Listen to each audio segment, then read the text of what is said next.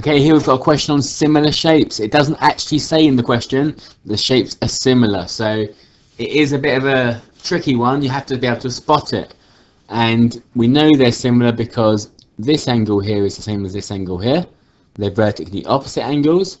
This one here is the same as this one here because they're alternate, and so are these ones.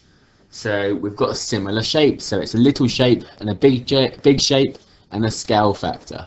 So let's draw a little shape and a big shape. In the exam, make sure you don't actually go over this line that I've gone over. So little shape, big shape, and a scale factor. So 18 and 10 here.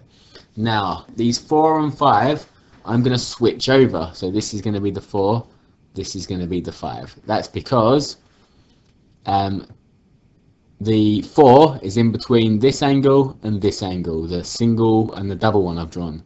So that's the single and the double one. So that's the 4, goes with that 10.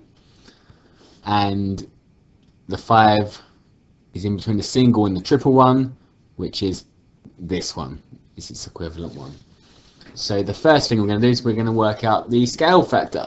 So what have I got to do? Look at the ones that are the same. So the 4 and the 10.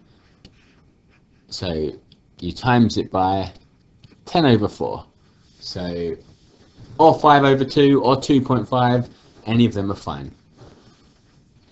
Then the question, first question says calculate the length of CD. That's this one here. So this is x for the first question. So it's 5 times by the scale factor. So 5 times 10 over 4 up at 2.5. So 5 times 2.5, that's 12.5 centimeters. So 5 times 2.5, 12.5 centimeters. Part B, calculate the length of AB. So that's this one. So this is for the second question. And to go backwards, we divide by the scale factor. So it's 18 divided by 2.5. 18 divide by the scale factor. 18 divided by 2.5. And we use the calculator, and it should give us 7.2.